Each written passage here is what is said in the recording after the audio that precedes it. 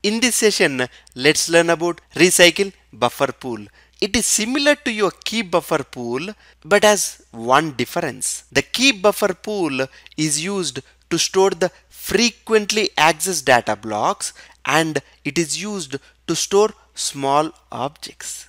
But whereas recycle buffer pool is used to store large tables and rarely accessed data blocks. You are thinking why rarely accessed data blocks need to be stored in the recycle buffer pool.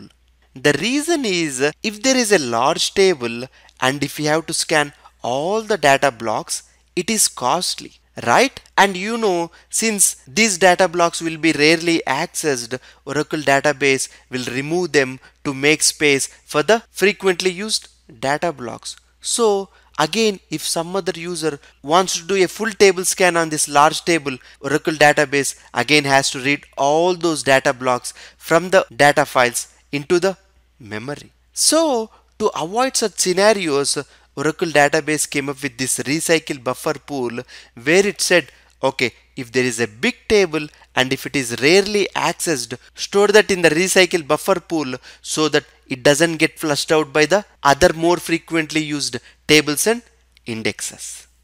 Okay?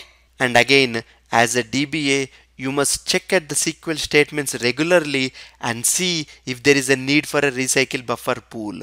If there is a need, then you need to configure the recycle buffer pool. You can set the size of the recycle buffer pool using db_recycle_cache_size. Okay?